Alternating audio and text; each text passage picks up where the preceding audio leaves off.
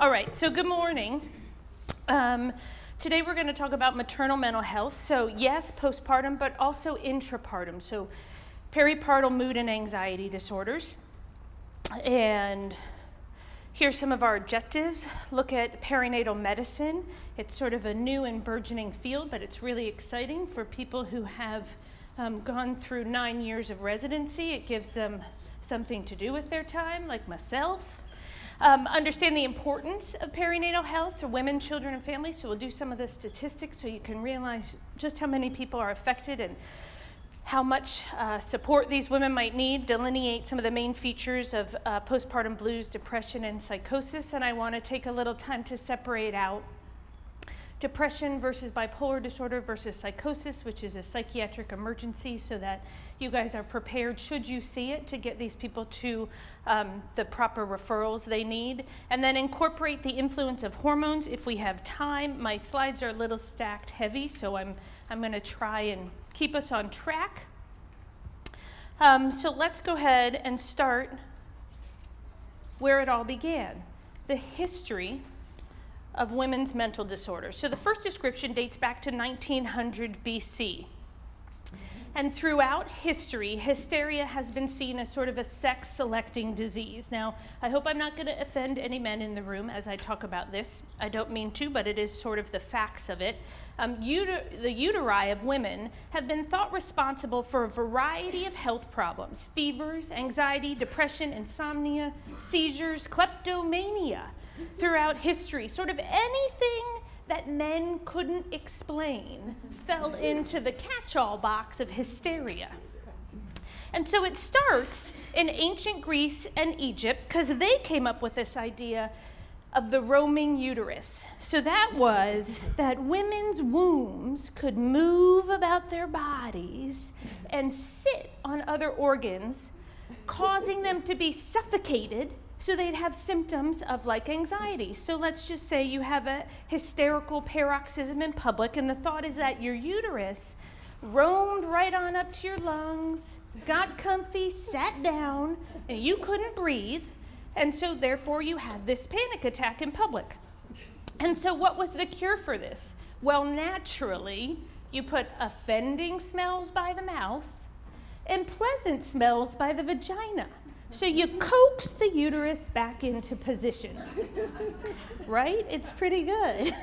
But it's very funny, but also this is the origin of smelling salts. So it kept going for millennia. So then we move on. Sort of all ancient philosophers kind of started jumping on this bandwagon. Plato, Aristotle, Hippocrates all opined that the uterus was sad and unfortunate and full of ill humors, and it needed help. And so where was it to turn but towards the virile, strong, warm, dry male seed?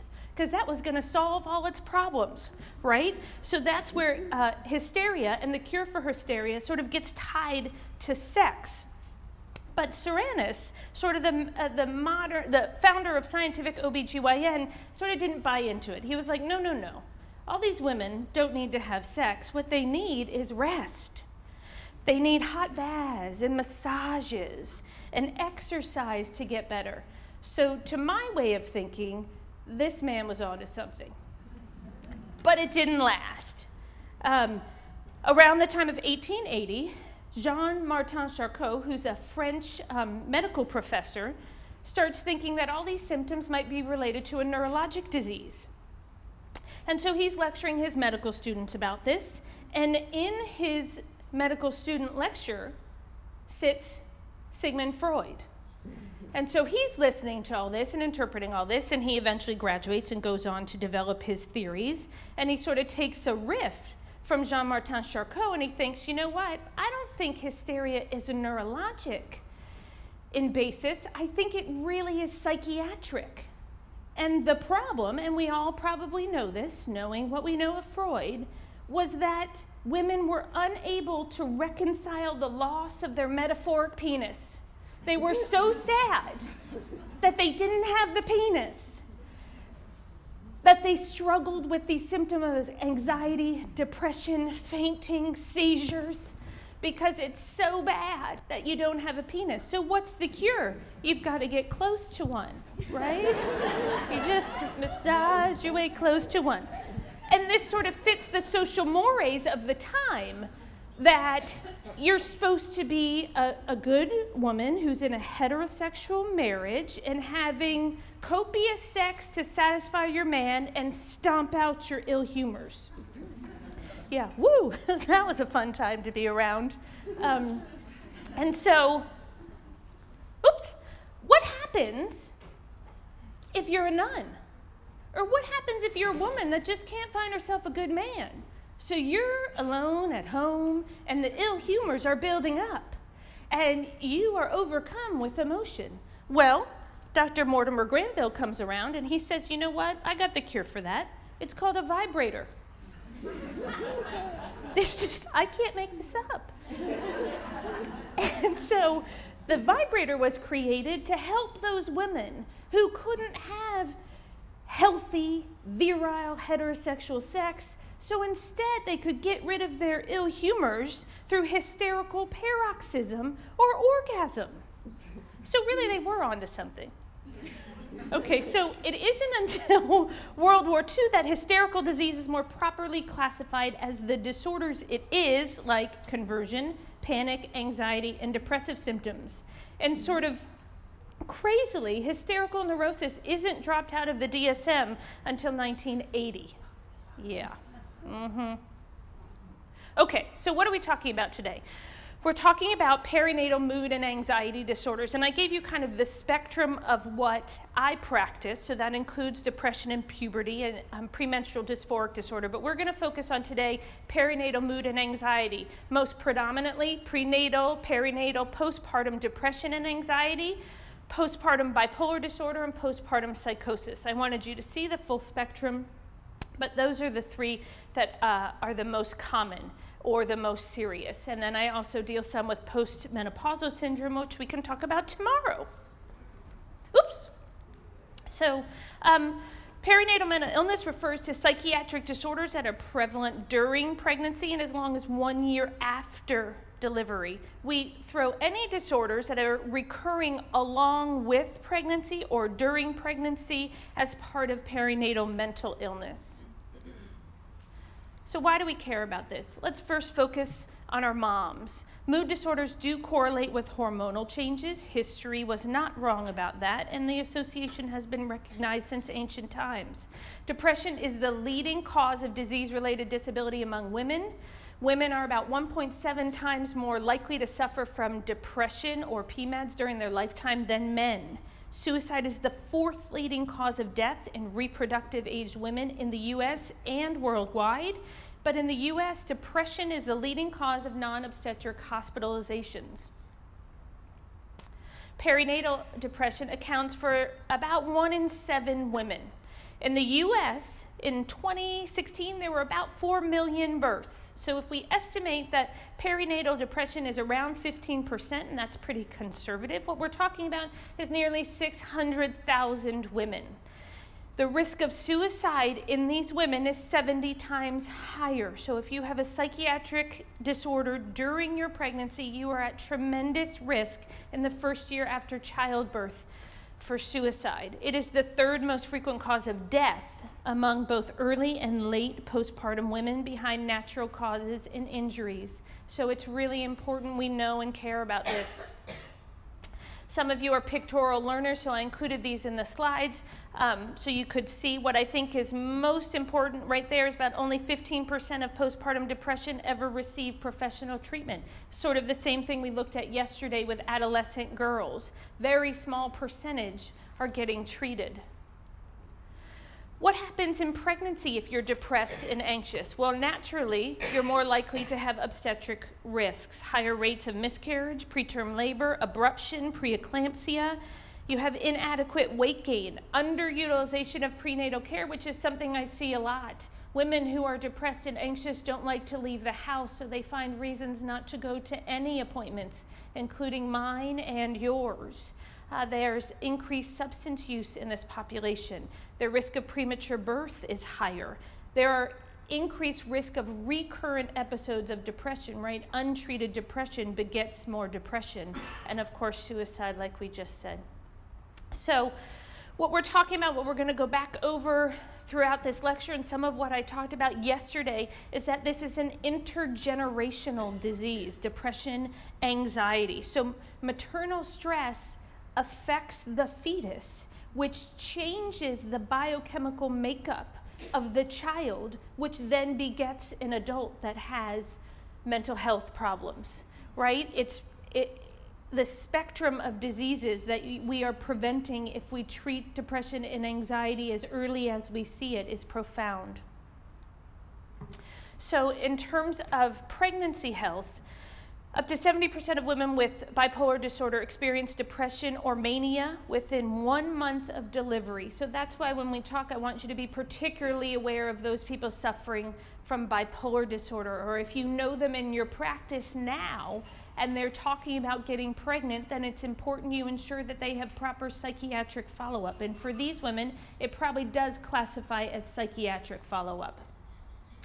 The incidence of postpartum psychosis is small, 1 or 2 in 1,000 births, but it is considered a psychiatric emergency. These are the people you have heard about on TV, that are written about in newspapers, where they have infanticide, feticide, and suicide. We know that prenatal anxiety is a strong predictor of postpartum depression. So for your particularly anxious women in your practice, you want to start getting them support services, referrals, help for managing the symptoms, because it oftentimes gets worse. Oops. So what this brings up, the idea that this is an intergenerational illness, is this idea of fetal programming. And fetal programming is the capacity of the in utero environment to change or modify the expression of genes in the fetus such that it increases the susceptibility to disease later in life. So local fetal cellular environments are changed by maternal stress, by cortisol and other factors, such that tissue expression is altered.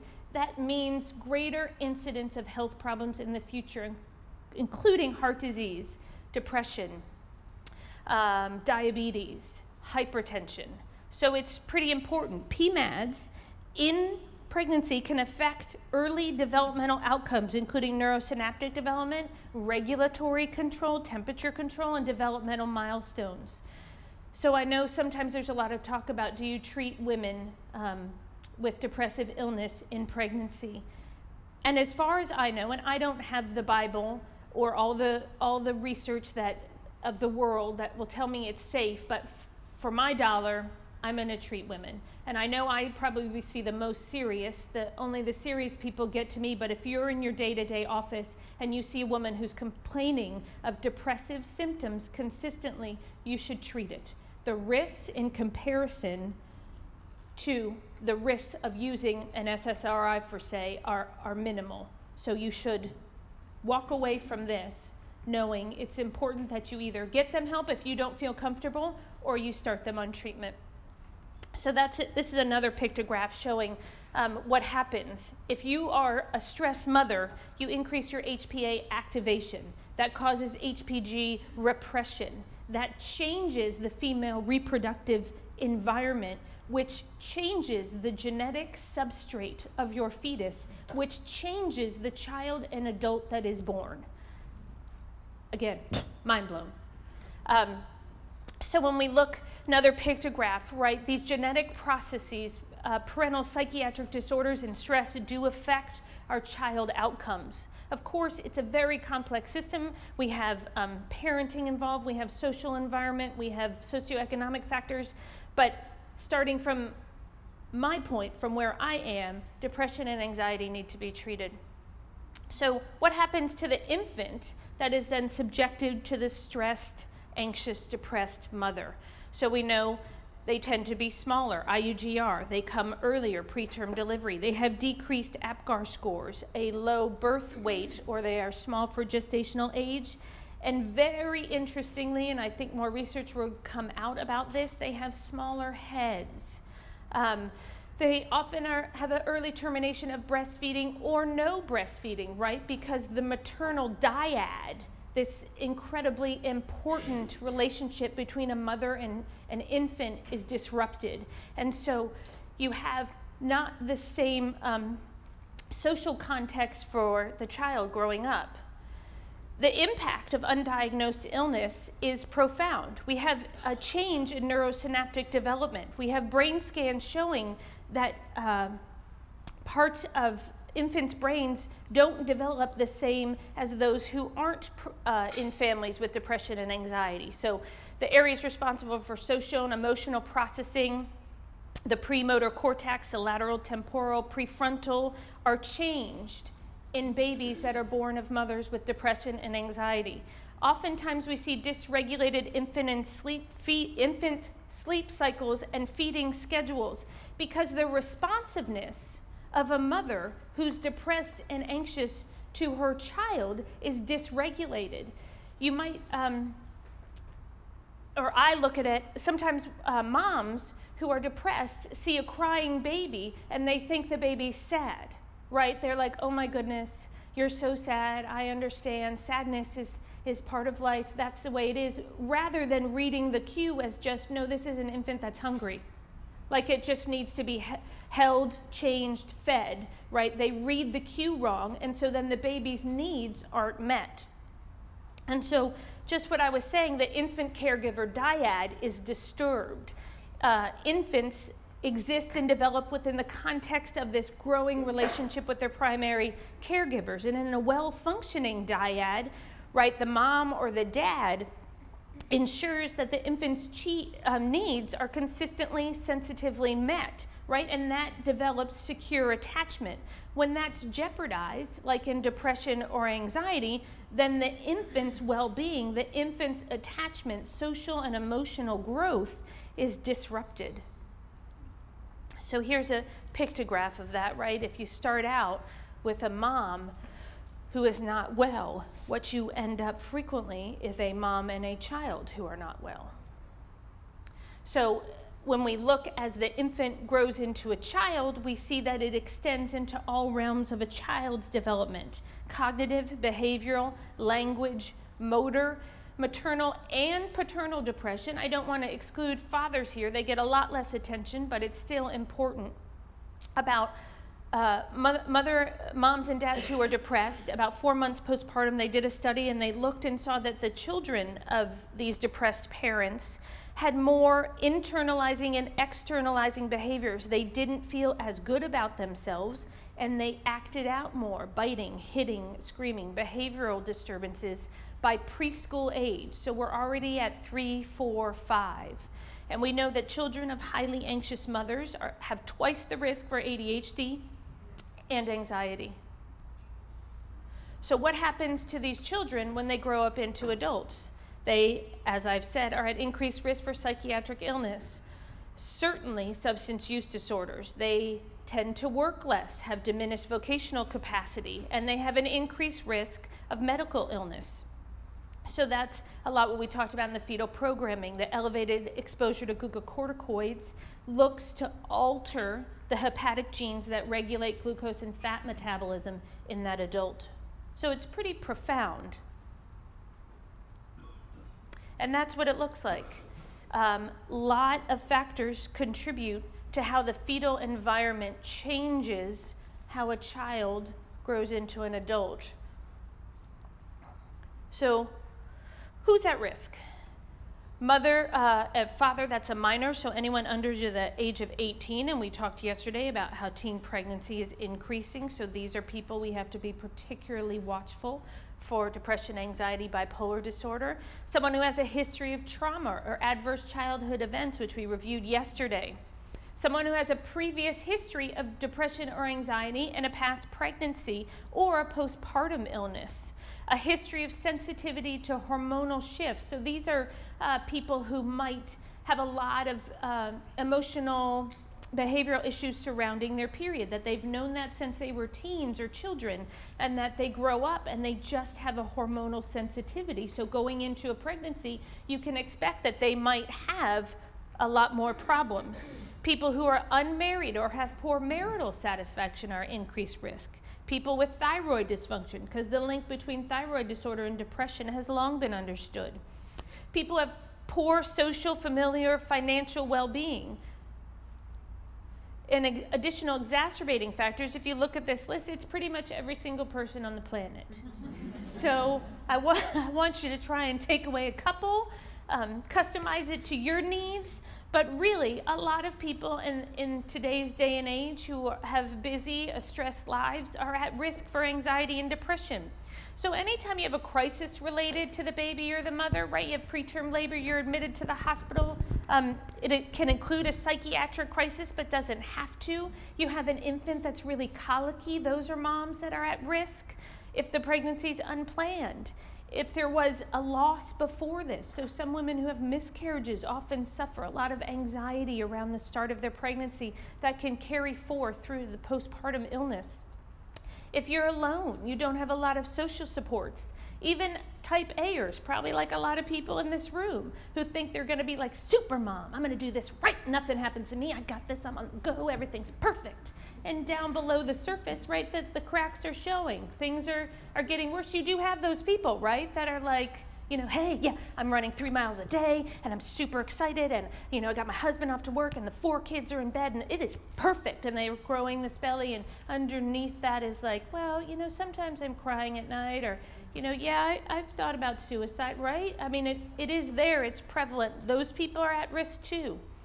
If you have complications surrounding your pregnancy, preemie infant, trouble with breastfeeding, and it was like your goal to be a breastfeeding mother, that can be a tremendously anxiety-producing phenomena in women, particularly, I don't know, at my hospital there's a big emphasis on breastfeeding, and while I think breast is best, sometimes I watch my women suffer because they feel like they're bad women because they either can't breastfeed or choose not to, and so that can prompt symptoms. Certainly poor sleep, and it's highlighted because I see this a great deal in women who go into psychiatric crisis or are admitted for hospitalization.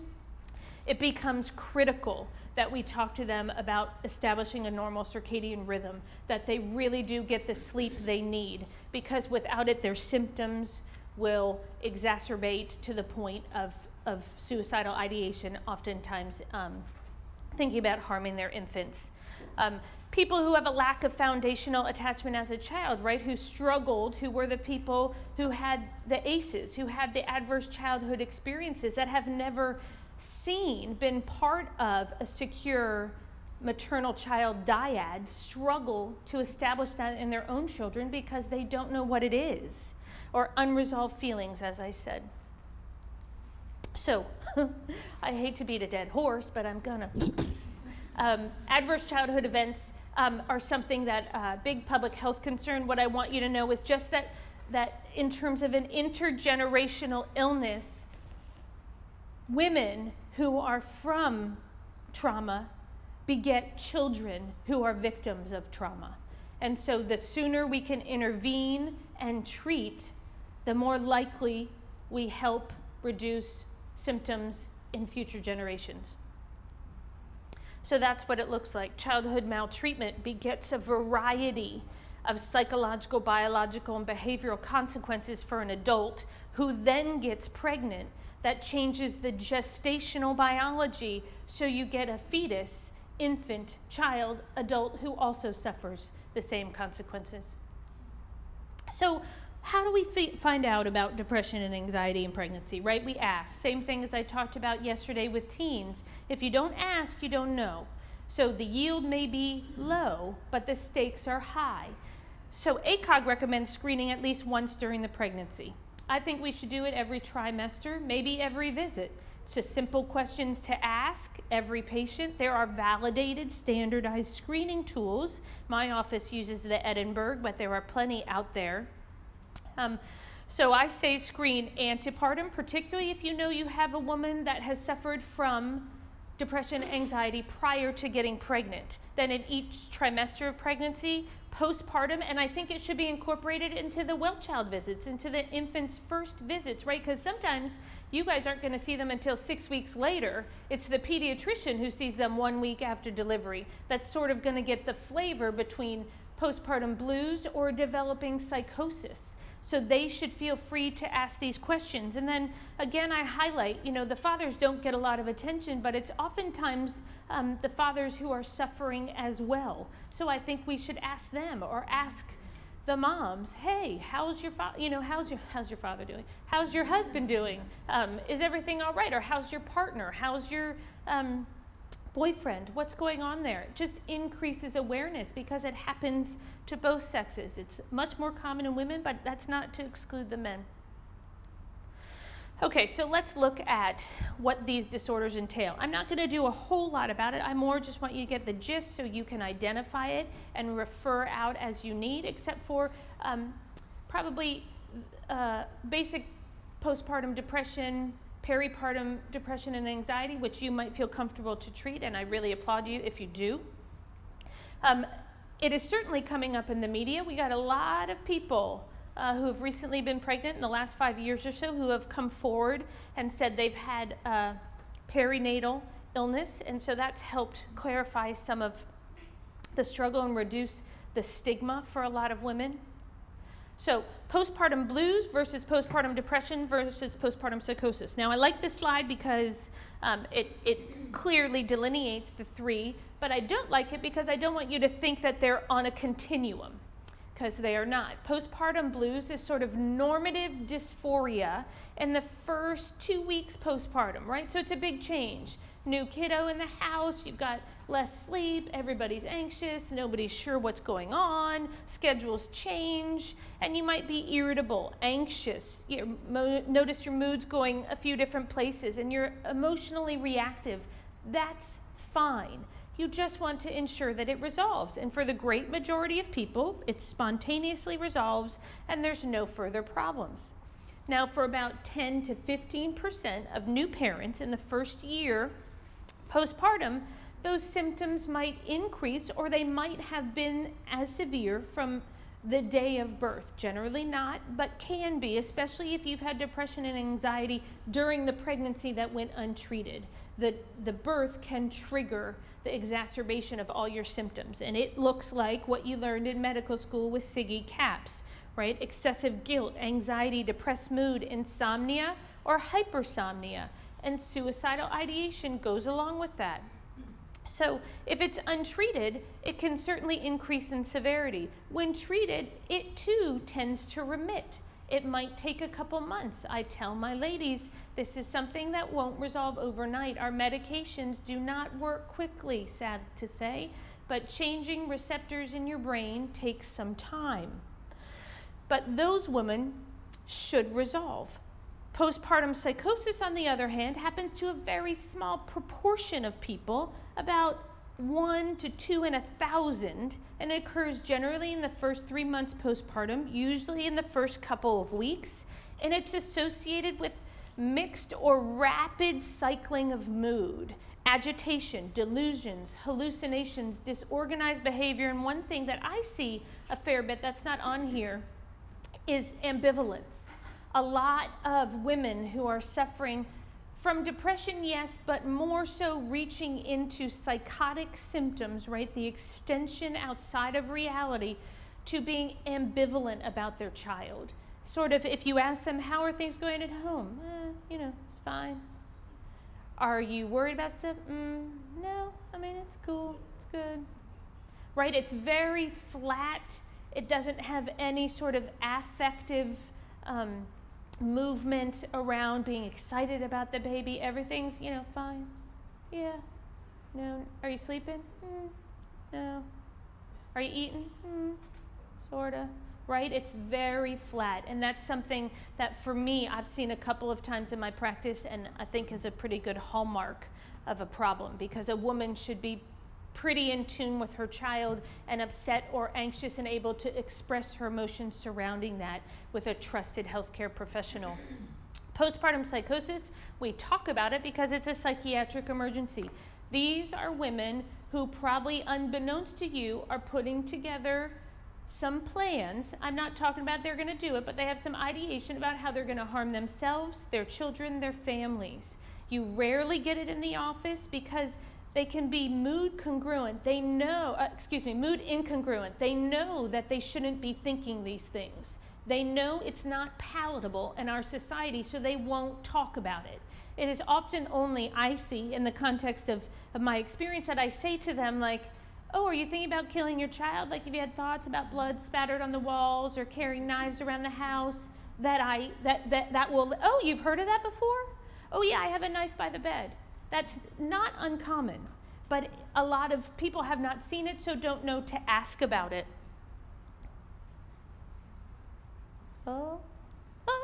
Okay, so postpartum anxiety and depression. Major depressive disorder looks about the same as it does in the DSM for people who are not pregnant. I will say that psychomotor agitation and lethargy are more prominent, which is not surprising. You're trying to care for a new human being. It's anxiety provoking, especially if it's your first time. And being tired, right? That's the hallmark of being a new mom. Postpartum depression is also frequently associated with mood lability. So sometimes people will be like, oh, it's bipolar disorder. No, it's just depression fluctuating up and down. They can have a preoccupation with their infant's well-being, right? They don't want people around them. Everybody needs to wash their hands. We don't go out of the house for the first 3 months, right? It becomes excessive. Anxiety with ruminative thoughts, like, oh my gosh, well, what happens if I do this and I didn't get this and I didn't sterilize the bottles and I'm not sure if I put the water on and I can't remember who's going to the thing and when is the doctor going and do we have, right? It goes on and on. It's exhausting. And then we see the manifestation of panic attacks because if you're that anxious, it often presents itself in a physical manifestation. So that's what it looks like as a pictorial, right? Anxiety, anger, overwhelmed, sadness. So bipolar disorder, this is where mood fluctuates up and down to a great degree. It's often in the postpartum period, difficult to tell, but certainly if a woman has bipolar, is a diagnosed bipolar illness going into pregnancy, that you should be on high alert that postpartum she might suffer from an exacerbation, right? Women with bipolar disorder have a 1 in 5 risk of a severe recurrence after delivery that might require hospitalization. When we look at the connection between bipolar disorder and postpartum psychosis, there's a clear and consistent string of evidence that tells us that they're associated, and there's even thought to be a genetic component, which we'll see. But so people who are at risk for postpartum psychosis include first-time moms, people who get pregnant. How often have you heard this? They're bipolar, they have a psychiatrist, they've taken their medications, everything great. Oops, they pop up pregnant and they don't have an appointment for 2 months with their psychiatrist, and they come to your office and they're like, oh my God, I'm pregnant, I'm so excited. And you say, okay, well, so what meds are you on? Oh, I stopped them all. I'm done. I'm done. I don't need them. I'm good. I don't want the baby to be exposed to anything. I'm good. Right? That should be like, woo, warning signs, red flag, red flag, red flag. Like, that's when we need to have an educated discussion about the use of medications in pregnancy, and if you are not comfortable with that, then refer it out. I really hope there are providers in your community that can do that. I know there aren't a lot. My information's in the packet. You can always email me. I'm happy to answer questions, and at the end of this slide is going to be a resource list of where you can go to look up online great resources about medications in pregnancy that at least might make you feel more comfortable. Harvard Women's Health has a great website, so you can look up individual medications and try and better explain what's going on to your patients. So that's sort of the subsets we're looking at for PMAD. So great majority of people suffer from postpartum blues. Then that splits until a smaller percentage, somewhere between 10 and 20%, suffer from postpartum depression. Another 10–15% suffer from anxiety disorders, bipolar disorders. Several of them are outside of pregnancy, come into pregnancy with an exacerbation of bipolar disorder. And then that little itty bitty circle over here is the postpartum psychosis risk that you don't want to miss. So why do we care? Postpartum psychosis, as I've said, is a psychiatric emergency. These women are at risk for harming themselves, their families, and their children. Onset, as I said, is early, about 3 to 10 days postpartum, but sometimes you don't notice it, especially because most of these women are trying to hide their symptoms because they know it's not healthy or good or even normative. What it looks like is often rapid mood fluctuation. You're happy 1 minute, you're devastated the next. Then we come on to sort of the hallmark, right, are these psychotic symptoms, delusions, often around the themes of childbirth, of saving the child. So altruistic suicide. I need to kill my baby because it's better for the baby. God is telling me this. I need to go ahead and make sure that I take care of her in the best way I can, and God is telling me that I have to kill her and all my other children, right? These are the real voices they hear. And it's often mood incongruent, right? They'll appear happy, and they're having these voices telling them to kill their families. They're often disorganized or unusual, and this is where I want to bring up again the idea of ambivalent. They sort of don't care so much about their infant, or they'll be in the office and the infant will be in the car seat and they won't attend to their needs. They don't ask, they don't pull out a bottle, or they don't think, that they need to be changed, and if they're crying, they just sort of watch them cry. That can be something for you to watch out for. They often have obsessive thoughts around cleanliness, safety, paranoid thoughts around who's going to harm the baby, who's going to harm them, who they need to protect their children from, and sometimes that can perpetuate this idea that if they kill them, they're safer. They can have a delirium-like appearance. I've seen a couple women who aren't oriented, right? They're confused. Regular, everyday women who have professional jobs, who have been caring for their families, start to be unable to organize their days. Maybe don't know when it's the weekend, are unable to bathe themselves. Hygiene decreases. They often experience life as going around outside them while they're just sitting there, and we call that derealization or depersonalization, that you are standing outside your life and everything's going on around you and you're not part of it. Less commonly, we see things like thought broadcasting or thought insertion, that the TV's telling you to do something, or hallucinations with a running commentary. The majority of what I've seen, they will be hallucinations, but largely visual. The audio things they hear tend to come from their own minds, and they realize that. It's not an external source talking to them like we see in something like schizophrenia. So how does this all happen? Well, we don't really know. There's the answer. But we do know that hormones can play an important role, and we've noticed that reproductive hormones influence virtually every major biological system implicated in PMADs, including thyroid function, right? The association between thyroid disorder and depression has long been known. Immune function, we know that pregnancy is immunosuppressive time, and delivery is a pro-inflammatory time. And estrogen regulates cytokine production associated with dendritic and macrophagic monocytic function. So hormones are influencing every aspect of biology that occurs in PMADs. We know, as we've said, the HPA axis is on overdrive, right? There's hypercortisolism associated with depression, and that is in part regulated by estrogen. We know that lactogenic hormones, prolactin and oxytocin, also play a role, and that these hormones can in fact change genetic expression, as we've seen. So we also know estrogen, progesterone play a role in emotion processing, cognition, motivation, and so they might be influencing the generation and perpetuation of depression and anxiety through those means. So to say that it's complicated is something of an overstatement, and that's a little bit what it looks like. That depression and anxiety are in a feedback loop with sex steroids, the immune system, the neurologic system, and our genes to create a devastating illness and disease.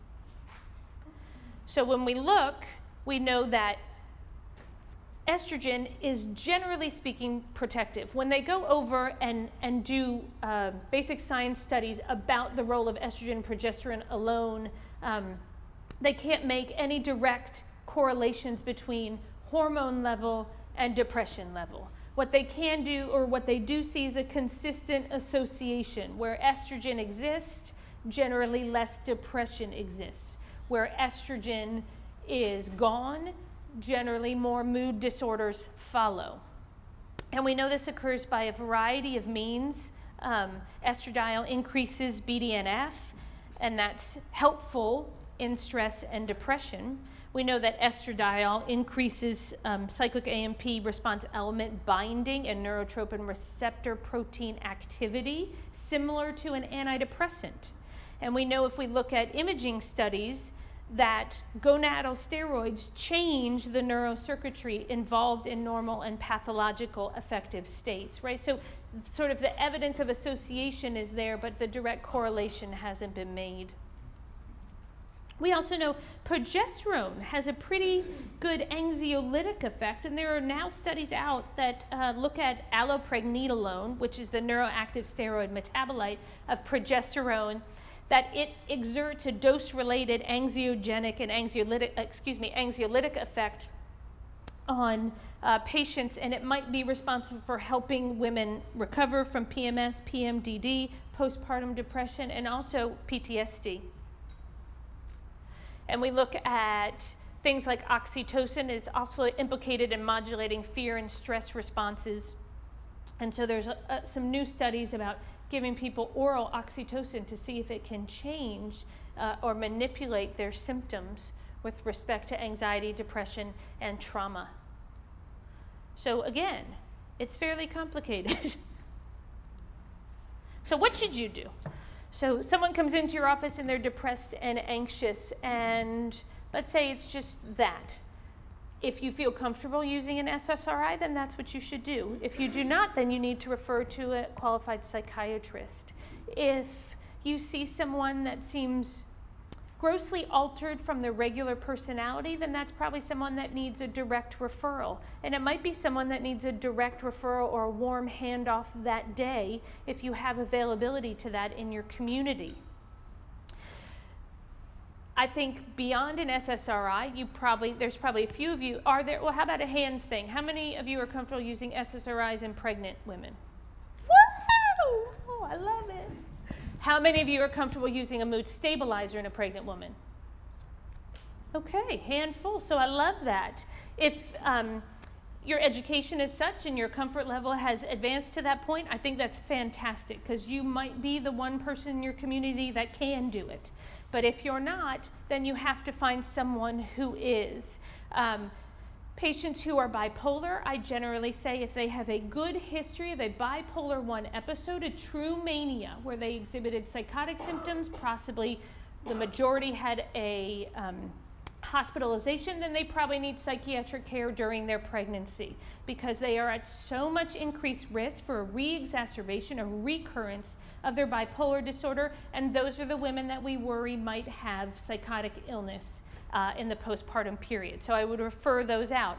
But I also think there's a huge role that maybe we're not seeing about relapse prevention planning that should occur prior to pregnancy, right? That we begin talking to our pregnant women about their medications, and if they're on an antidepressant, we inform them, hey, it's probably a great idea that you stay on it, especially if they come to you and they're already pregnant. I think there's large room for discussion if a woman comes to you and she's planning pregnancy, she's been on an antidepressant for a couple of years, she feels really well, she would like to try to come off it in preparation for pregnancy. Fantastic idea. I think that's great. But when you are already in the midst of the pregnancy, when hormonal symptoms are taking over, when the milieu has changed from your normal baseline, I think it's probably better that you stay on your medications. It doesn't fit for everyone, but I think as a general rule, it's pretty good. I think you have to talk to these women about obstetric birth plans. What could happen? What if breastfeeding goes wrong? Are your medications safe in breastfeeding? And I have some resources at the end that can help with that. But I think the more we educate women going forward, the better off they're going to be. And then one of the hallmarks of what I do if they make it to me and they're having tremendous symptoms is that we work on strategies to help these women in pregnancy, in the postpartum period, to get sleep. A stable circadian rhythm is incredibly important.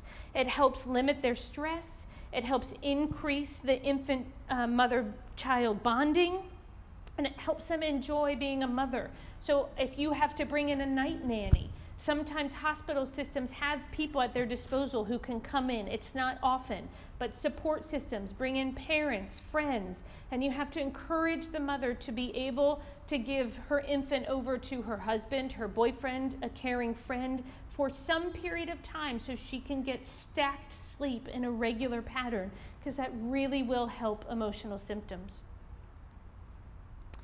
So like I said, I think preconceptual counseling is great, especially, you know, the healthier our moms are going in, dealing with obesity, smoking, nutritional deficiencies, intimate partner violence, right? That harkens back to this idea that adverse childhood experiences beget hypercortisolism, beget changes in the fetal environment. So if we start dealing with these problems up front, you get healthier women, healthier babies, healthier adults.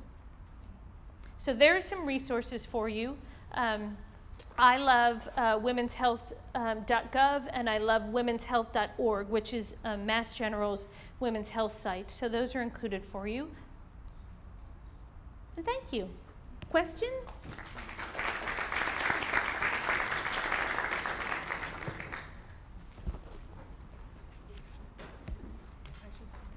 Hello. I have a question. Have you ever seen a postpartum psychosis in a multi-gravid woman in a first trimester miscarriage, like after a first trimester miscarriage? Thank you. I have not. I have not seen it. Do I think it's, do you know, does she have a psychiatric history? She did have a little bit of a psychiatric history, but had gone through 3 pregnancies, no problems, had children, and then had a miscarriage in the first trimester and had a total psychosis. Wow. No, I have not seen that. Very unusual, but I trust and believe it happened. Yeah, it was the first time we had seen something like that. Yeah, I've not seen it. Huh. Okay. She get better? No. Really? When did she come to the attention of psychiatric care? Do you know? Like, she committed suicide. oh, So, you know, and yeah, the husband felt that she committed suicide rather than harming her children, the existing children. So, but it's not uncommon. You know, it was like within 2 weeks of her miscarriage. So it you know, just shocked everybody. Yeah, it's quite shocking. And I would wonder if we dug into the history a little more, I would bet the symptoms were there during the entirety of when she got pregnant, that they just kept worsening, and maybe she didn't speak about it, we didn't know. Tragic. Okay, let's speak up and talk about it. Okay, is there any research or correlation, or what are your feelings about, I was a labor and delivery nurse years ago, and we had nurseries, and the baby could go to the mom, but the baby could come back to the nursery and the mom could sleep. But now with Baby Friendly, I'm a psych NP, so I see a lot of the postpartum people. It seems that it's both good and bad. I sort of agree with you. We're like in a catch-22 because one style doesn't fit all. No. Right, so some moms are coming into delivery and they maybe have borderline symptoms, or they have full symptoms and they're depressed and anxious, and then they have a baby and they're like, oh my God, I don't know what to do. And it's a very delicate balance between, you know, encouraging the infant caregiver dyad and then also saying, you know what, let's take the baby back to the nursery. You need 5, 6, 7, 8 hours of uninterrupted sleep, and particularly in those first couple days in the hospital, you can get it. Right? And you may have 4 kids at home. Right. So where did that initiative come from? I don't know. Okay. Not me. Just curious. Just curious. There's a very large movement, and there's good data showing increased infant morbidity and infant mortality in hospitals with Baby Friendly. I would encourage everybody to go back to their hospital and demand mommy friendly as well. Right, because one patient said to me, which was very profound, she said, if you and I had surgery, would you expect me to get up and take care of you?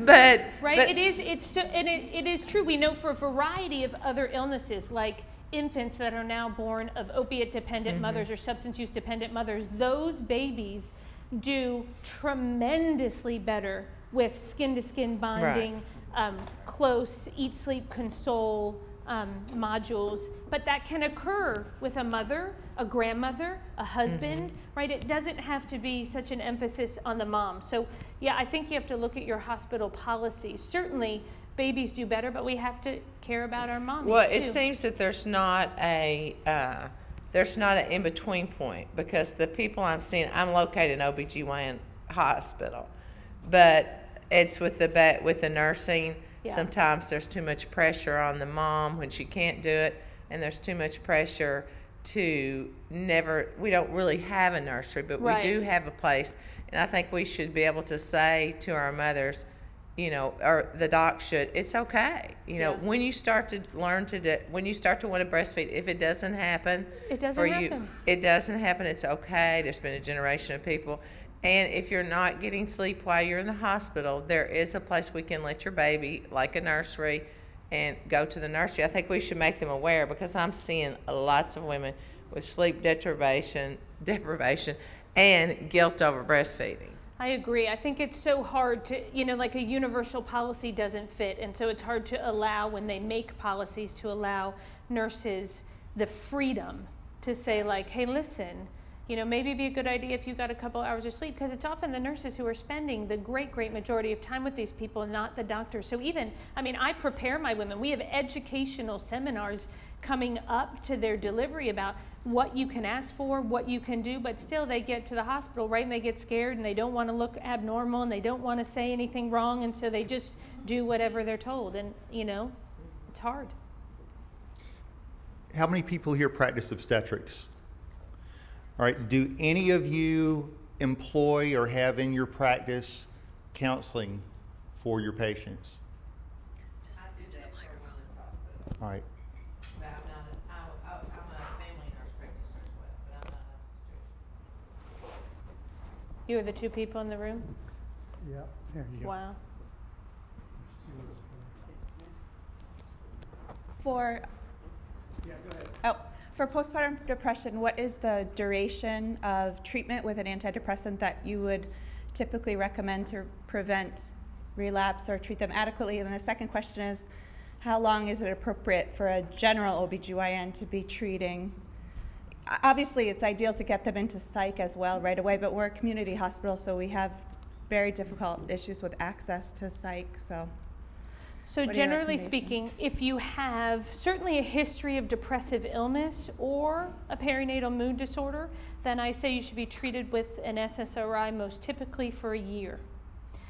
Generally speaking, I try to encourage women that after they deliver a baby, it's a time of incredible change, financial, physiologic, emotional, that this isn't the time to try and experiment off their medications. And if you're starting one, then what we're trying to do is stabilize your neurologic environment for an extended period of time so you can get through the major stressors of your life. So I look at that first year, it's very transitional. And so then at the end of the year, I might evaluate and say, okay, how are things at home? Like, is your marriage stable? You know, is there violence? How have you been doing from an emotional standpoint, from a financial standpoint? Are you back to work? And if all those things are in line, right, their social supports look just right, then I say, okay, if they want, let's try a taper. And then I do that. If not, I say you should continue it. Some people who've had recurrent depressive episodes as teens, adolescents, young adults, I say you should stay on it indefinitely. If that's what's helped, let's not rock the boat.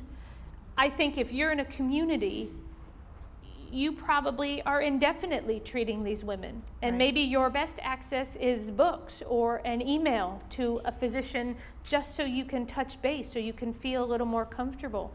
But, you know, this is a lot of our country is very rural and there aren't psychiatrists to go around, and even when there are, sometimes they don't feel comfortable in an obstetric environment. Right. So you might be the only Right. bastion of hope. So I think you continue on. Okay. And then how frequently are you seeing that? I mean, I'll typically see them every 1 or 2 weeks initially, and then stop seeing them at some point. You know, they kind of fall off.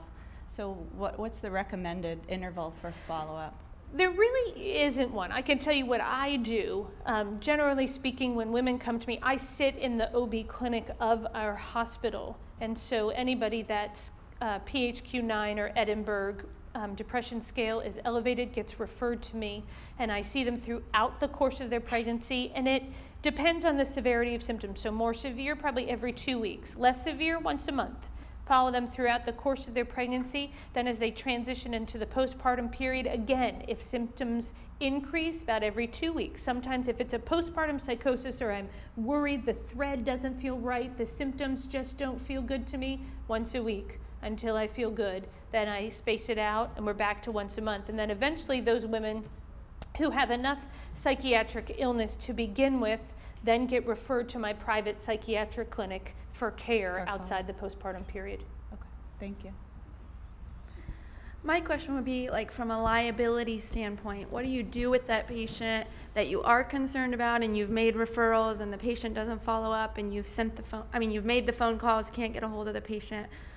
What do you do at that standpoint? I think you document. And you do, you know, you have to do what is within the medical standard. You can't make people come to treatment, right? You can't make them take their medications. If you are concerned, I have gone so far, if I'm concerned enough and I cannot get in touch with them, I do a mental health check. I call the police, send the police right out to your house. And that can prompt an ECO, which is a psychiatric hold, essentially. They're brought to the hospital. From the hospital, they can progress to a TDO, which is a temporary hold in a psychiatric facility, before they're seen by a judge. But if the symptoms got that severe, that's what I do. When you start a patient on an SSRI postpartum, what do you counsel them about breastfeeding? So I tell them a small amount of their medication is transmitted to the fetus. To the infant. I try to give them the analogy that essentially about 1/1000th of the dose that they take gets to their brain, because you have to go through the GI tract across the liver up into the bloodstream into the brain. Then comes out of your breast milk into the baby. It's got to go through the baby's GI system, across the baby's GI system, through the liver, into the liver, through the bloodstream, into their head. So it's a very small proportion of medication that's getting to them. And all our research tells us that it does not affect, in the long term, behavior and emotional outcomes. Now, do we know for certain? I don't think so. But from what we know, it is safe. And when we look at the data of not treating these women, the consequences for that child, as we've seen, are severe and horrible. So in that, framing it that way, you must treat. What are your thoughts or practice in terms of using short-term medications for anxiety while you're bridging that gap in terms of people that have postpartum depression and anxiety, especially in women using opioids who just had a C-section? Fantastic question. When I was here before, I had a little spiel about benzodiazepines, because they're sort of the bane probably of, they certainly are of my existence. I think probably for some of you, especially you guys who use psychiatric medications. So benzos can be incredibly helpful as you bridge the time until an SSRI comes to full efficacy. Here's the thing though, you have to be the physician that can set the boundary where a patient cannot, right? Because they, not always, but frequently will come back to you and be like, you know what, I've just been so anxious. Like, you send them out with a prescription for 15, they come back 8 days later, 15 days later, 20 days later, I know you told me to wait, Dr. Wells, but like I just couldn't. There's been a whole lot of stress in my house, and my husband lost his job, and the dog ate the cat, and I couldn't do it. So I maybe took a little more than I'm supposed to. You have to be the holder, the keeper of the goodies. So you have to say, listen, I'm sorry. It looks to me like maybe this isn't a good choice for you. Like, because I really need you to take about 1 a week, and you're taking 2 a day. So we need to come to a come to Jesus point so we can help you out. And for some people, maybe you have a long history with them, you know them, you're like, okay, you give them another prescription and you wait it out. So it's frequent monitoring, it's close prescription use, and it's cutting them off when they don't want to be. But I think it can be very helpful, particularly in very sick psychiatric cases. I tend to use it a lot. It helps sleep in the short term. It helps anxiety in the short term. Those are very good things for. Now, in the case of someone who's a substance use disorder, much harder. Generally speaking, if I have patients who are actively using substances or recently clean, I do not use benzos at all. If you are on buprenorphine and you have a long history, I run a buprenorphine clinic, so I've often seen my women for 2 and 3 years. I watch them through the whole pregnancy. If they have a crisis, I might give them 10. And I say, let's see how long you can let that 10 work for you. And if they do a good job, then they might get 10 more. And this might be over the course of a year that I would give them 10. Otherwise, I say it's too much risk. Certainly, if they're newly sober, the risk of relapse is incredibly high. But what about narcotics, like post-op narcotics? So I give them the risks and benefits of it, right? If you have a responsible parent who's depressed, I think handing them 30 Perc-10s and 10 Klonopin, 0.5 milligram, probably isn't going to change anything. You have to say, don't breastfeed or pump and dump. Don't take them together, no driving, and have a responsible person in charge of the baby. A lot of times around sleep, I make sure, is someone going to be with you at night so you know if you can't hear the baby respond. And if someone can't be there, then maybe it's not a good choice for you at night. Do you think you can limit your use so you can be responsive to the baby? And if they can't, then I don't give it to them. Just to clarify, pump and dump with all benzos and Klonopin, or just? All benzos. Okay. I do with all benzos. There's one here. Oh, go. Go ahead, I'll get the box over here. Women with postpartum depression who are also taking Suboxone, methadone, do you have a drug of choice? Short answer is probably no. I think pretty much anywhere in the SSRIs you're going to be fine. Celexa, Lexapro, Zoloft are probably my top 3 for straight postpartum depression in the setting of buprenorphine use. Can you repeat that? She asked, the question was, if you have an opiate-dependent woman on Suboxone, Subutex treated with buprenorphine, which SSRIs do I gravitate towards? And I said, top 3, Celexa, Lexapro, Zoloft. I also like, let me just throw it out there, Remeron. It doesn't have great antidepressant qualities, but it has a great sleep effect, and it has a small appetite inducement effect. So for women that are stressed, stop eating characteristics of depression, it can be a fantastic addition on top of the Celexa, Lexapro, Zoloft. Give 7.5, 15 milligrams of Remeron, because at the lower doses, it helps eating and sleeping. What about Vistaril or Atarax as a alternative? When women come to me, it's probably the severity of the women that I see. It hardly ever is useful enough. So I think if you probably have maybe basic postpartum depression, a little bit of anxiety, maybe for me 1 in 20, 1 in 30 women would respond to Vistaril. But if it works, or someone comes to you and says like, hey, I tried this before, I'm like, go for it. You know, I think that's a fantastic choice. Is it more? I use Buspar quite a bit. But I still say, in my practice, like I counsel my women, like I'll give this to 7 out of 10 women, and they'll be like, didn't do anything. And then I'll give it to 3 out of 10, they'll be like, changed my life. Like, Dr. Wells, you are Jesus. And so then I think, well, I don't know who the 3 out of 10 are going to be. So I just kind of throw it, and I say, listen, give it a try. See how you do. You might be one of the 7, or you might be one of the 3. Yeah. We have plenty of time for questions, so don't hesitate to raise your hand. You had talked about when women come to the office and say, oh yeah, I went off my medications because I found out I'm pregnant. Do you encourage those women to go back on their meds during their pregnancy? So then it sort of requires a careful teasing out of their psychiatric history. What were the medications they were on? It's a great time for reevaluation, particularly if they've taken themselves off everything. Generally speaking, the people I see, because I'm a primarily psychiatric practice, those people need to be on some form of medication. But it's a great time. Sometimes, you know, women go to multiple providers, or after a psychiatric hospitalization end up on 4 or 5 different meds, right? And then they get pregnant and they stop them all. And it's a good time to reevaluate and be like, okay, well, what do we think were the most critical? What helped the most? And then where's the safety profile in pregnancy? And let's sort of get those on board.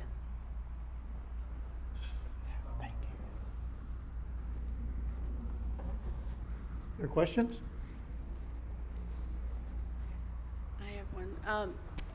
I see a lot of women that tell me early in their pregnancy that they use marijuana to control their anxiety symptoms and help them sleep, and they're not willing to give it up. So just wondering how you respond to that. It's tough. I try to point to the research that tells us that marijuana use over the long term is anxiogenic. It increases anxiety, and that we have better medications for the treatment. The problem is with anxiety, right, we don't have great medications. We have great treatments, but those treatments are behaviorally based, and they're hard. Meditation, mindfulness, is a practice that you do every day, and over time it strengthens your ability to deal with anxiety. But most of my patients who come to my office don't want to hear about my 20-year meditation practice and sitting quietly in a corner and let's breathe together. They're like, my friend took this medicine, I think it's a K or a C, I don't know, for anxiety. Do you know about that? And I'll be like, no, I'm not familiar. Maybe you could go back to your friend and write it out for me and bring it to the next, right? You're in a difficult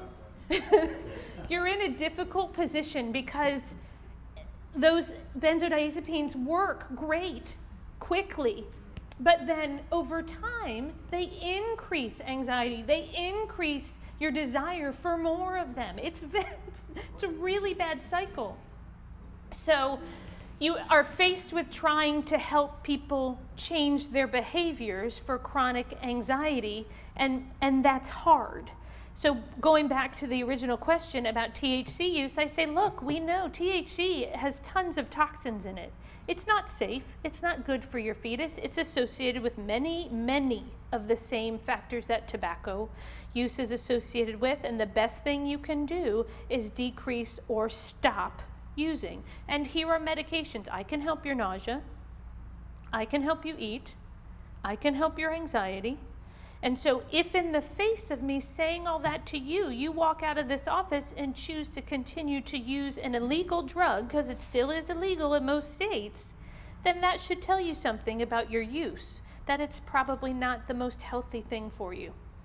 And I say, like, it's different. If you're a 55-year-old individual who's living their life and has a job and contributing to society and pays taxes, whatever, you're going about your life and you want to smoke a doobie at night to calm down, whatever, do it up. You know, that's none of my business. But if you're coming into my office and you're pregnant and you want to have the healthiest, best pregnancy and be the healthiest, best parent you can be, then the answer is you should stop.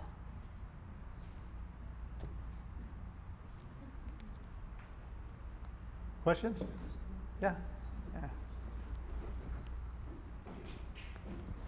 Along that same line you were saying about the medications, if they, excuse me, if they were doing marijuana or heroin, somebody else is going to say it, heroin, cocaine, or heavy opioid pain meds, and they didn't know they were pregnant, then they come, oh my goodness, I'm pregnant.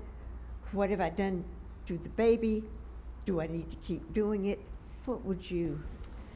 Okay, so then that falls into a whole sort of different when we have pregnant moms that come in who have substance use disorders. And I have a whole another talk on that I can bring tomorrow. No. But basically speaking, you know, if a woman comes to you and she's pregnant and she's using substances, it's sort of pathognomonic that she has a substance use disorder. She's incapable of stopping, because any pregnant woman in this society is going to try to at least cut down their use, if not stop entirely, if they could. So if they can't and they're still using, it's because it's a significant problem. So depending on the drug is where you're going to tailor your efforts. If it's an opiate-based problem, then those people I refer, I have my own MAT clinic, medication-assisted treatment clinic, I refer them for buprenorphine therapy. In your communities, you might have a methadone clinic. Methadone remains the gold standard, but research is changing around that, and I think buprenorphine will come up because it's affiliated with less symptoms and severity of NAS. But that being said, you get them, you funnel them towards that direction, methadone, buprenorphine. If you have a cocaine, and increasingly I see methamphetamine habit, ice habit, then your options are smaller.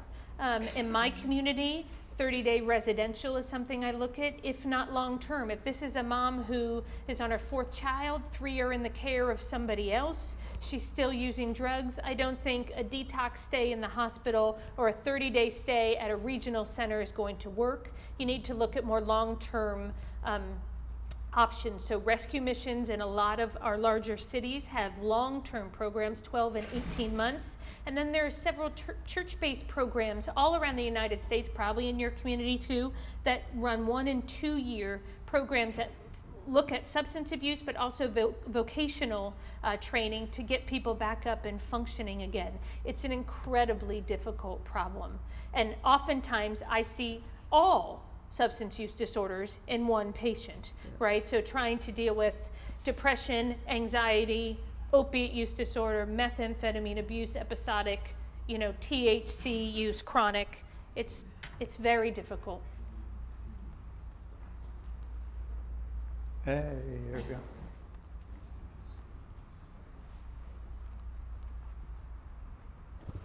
I'm having some pregnant women coming in wanting to use CBD oil to help them with anxiety. What are your thoughts on that? I think we don't have good literature about it. It depends on where you're accessing it. The strains of CBD oil are very different in the quantities of the actual cannabinoids they have. So it's a, you know, to me it comes back to, it's a convenient excuse, sort of. I can tell you how to get rid of your anxiety and depression. Why are you trying to seek out a substance? Like, excuse me, I misspoke. I can teach you how to help your anxiety. And sometimes it helps depression, but our data about the behavioral modifications that can be made to help anxiety are far greater than that for depression. But I can give you techniques to use to help your anxiety. Choosing an often illegal, poorly studied drug to expose yourself and your baby to seems sort of asinine to me. I have a hard time. I speak pretty straight to my patients. I curse a lot. I'm like a Navy sailor in the office. And I just like try to get it across to them. If you're trying to seek out an illegal means to help your symptoms in the face of a caring provider who can give you suggestions, referrals, and medications, you have to look at your reason behind wanting it. And it often has to do with the fact that it's rooted in an unhealthy predilection for substance use. Well. Mic drop. Boom. No. Yeah. Other questions? Thanks, everybody. I appreciate it. Thank you.